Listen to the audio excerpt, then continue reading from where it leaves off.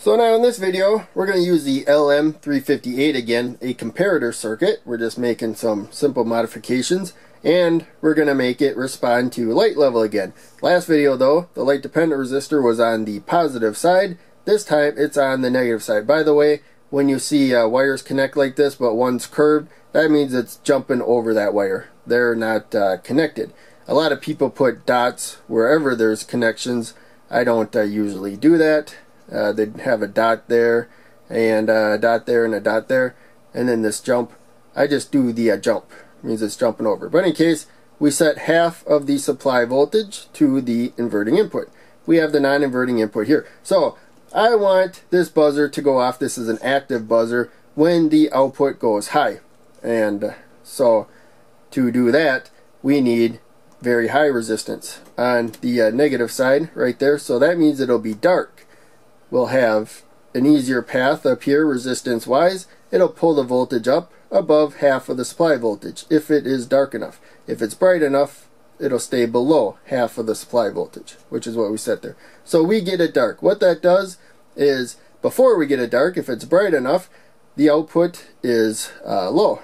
And because we have an easy connection to ground, it's a comparator, non-inverting, and so the output is also low. You can see we have a path here. So I'm actually going to use a green LED to maybe say that we're good on light level or whatnot.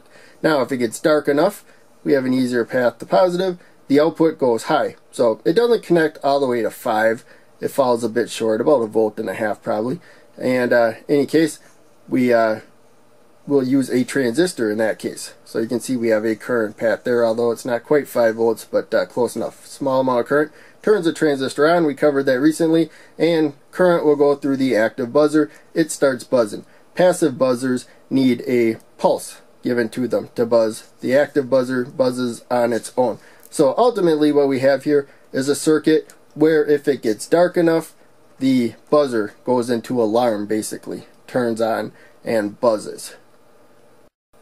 And so here is the circuit. We have the LM358 here. It's a dual op amp. There's one on the left side, one on the right side. We have to power it. Positive supply VCC to pin 8, and then ground our 0 volt reference point to pin 4. It could also be a negative voltage in relationship to 4 if we really wanted to use it. So we got output, inverting input, non-inverting input, light dependent resistor to the negative side of the non-inverting input. The non-inverting input, and then a 10 kilo ohm resistor right there. That's the voltage that changes. And we have at the inverting input 10 kilo ohm to negative rail, 10 kilo ohm to positive rail right there. So that'll give us 2.5 volts out of 5.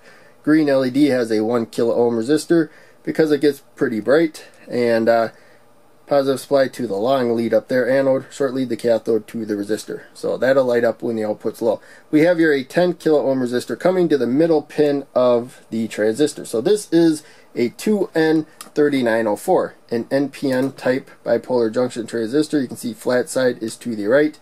I always check the data sheet for the layout, but pin layout, but I already know the bottom one here, when the right flat side is to the right, is the emitter. Middle pin is the base, and the collector is on top. So to wire it as a switch, we're going to put the buzzer on the collector side. There is a little plus there, and I find the active buzzers have this epoxy filled in, whereas the passive ones do not for some reason. But in any case, we got the plus. That's the only way I can tell once you pull a sticker off. I think the sticker is on the active ones. Right there, we'll insert the negative side there to where the collector is right there. There you go. You can see that.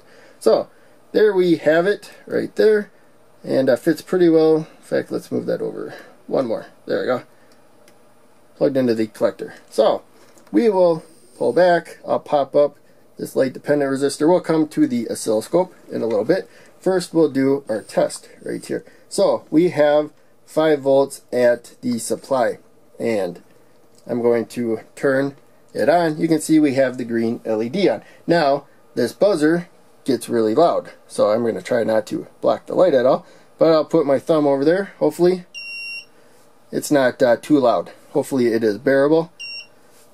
But there you can see when we get dark enough it goes out. Also, a thing to note is how much current it's about 22 milliamps approximately of current, which I think might be a bit high for the output of this particular op amp. And so we have the transistor there to switch it instead. And so now we're ready with the oscilloscope. Cable comes there to these alligator clips. I turn the power off so we avoid beeping, that loud beep when I cover the light dependent resistor.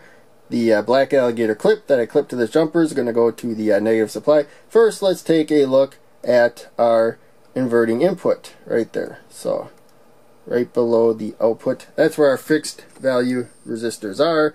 And just in case it happens to buzz, I do have the light up quite a bit, so I don't think we'll have that problem. But there you can see green light is lit, and we have half of the supply voltage right there. So now what we're going to do, I'm going to turn the power off so I don't make it buzz. Well, I move this jumper by accidentally shading it, and now I'm going to turn the power back on, and there you can see the voltage is lower than the 2.5 volts that we set. And I'll zoom back a little bit, but we'll see here that when I make it darker, the buzzer goes right there.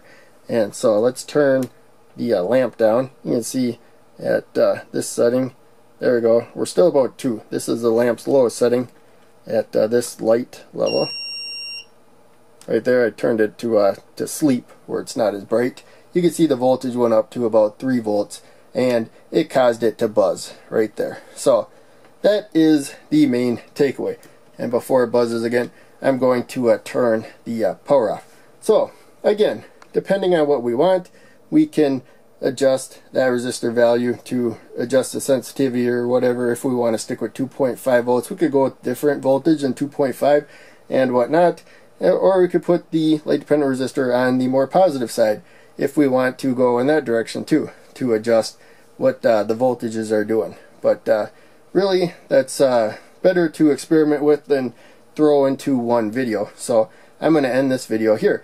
Make sure you check out one of the other videos that I'm posting. Click like, subscribe, the bell, all that. Donate to Patreon if you can, that helps the most.